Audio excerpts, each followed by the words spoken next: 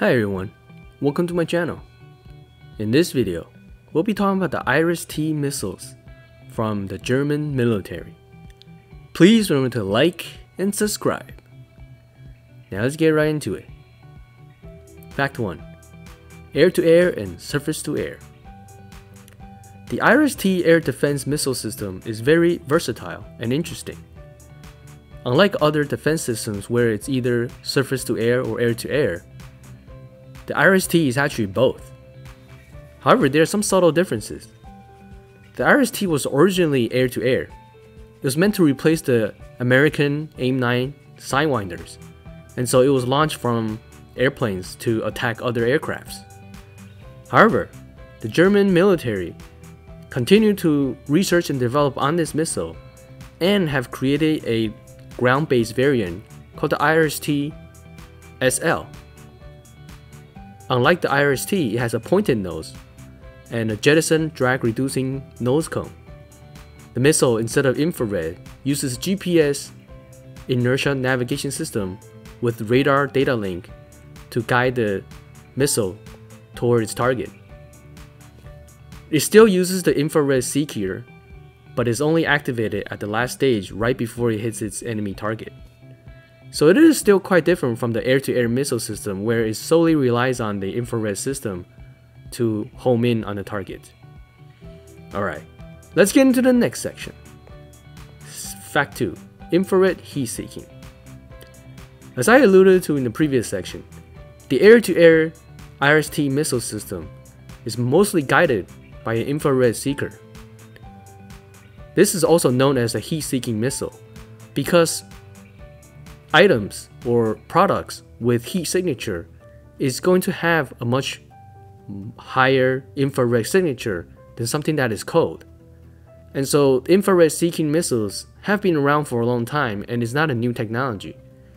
But as I mentioned before, the IRIST was meant to replace the AIM-9 Sidewinder from the United States, and the AIM-9 Sidewinder does use infrared for heat seeking as well. Heat seeking missiles are great for targeting aircrafts and other missile systems that are incoming in order to take them out. Unlike the AIM-9 Sidewinder, however, the IRIST can actually see its target, meaning that it's not just a big infrared vision, but it's actually understanding the infrared signatures of various things and only go toward the target it's intended to destroy. And therefore, it won't be confused by flares or decoys, making it much more powerful and effective. Alright, let's get into the next fact. Fact 3.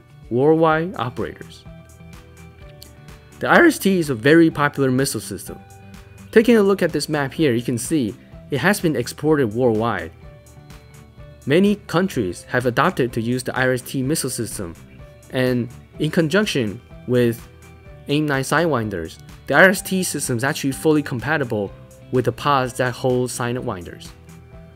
One of the reasons that this was made is because the German military wanted to make sure that the aircrafts that used to carry AIM-9 Sidewinders does not need to be retrofitted or made any changes in order to carry the IRIST missile system.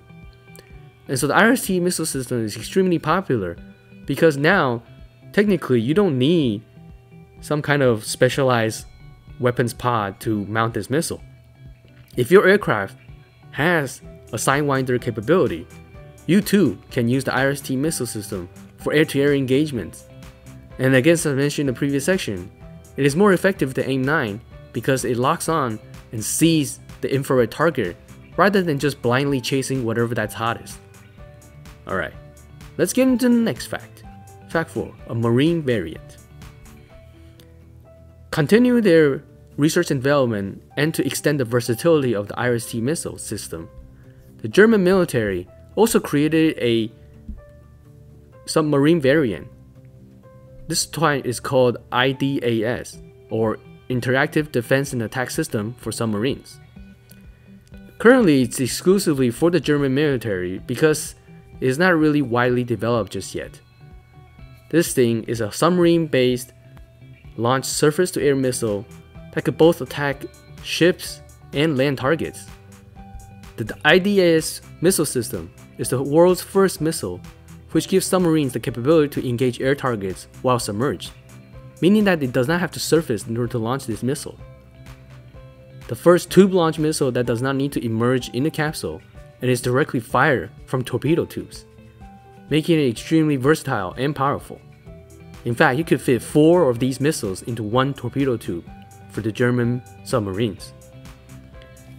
It's incredibly valuable for the German military to extend the usefulness of the IRIST missile into marine-based applications.